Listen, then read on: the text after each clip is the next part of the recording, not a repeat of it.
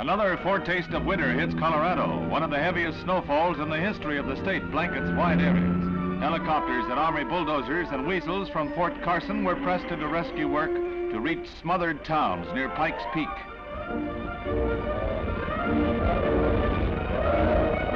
Thousands were stranded on ranches, with many head of cattle expected to be lost, despite efforts to bring them out of the deep snow or to reach them with food.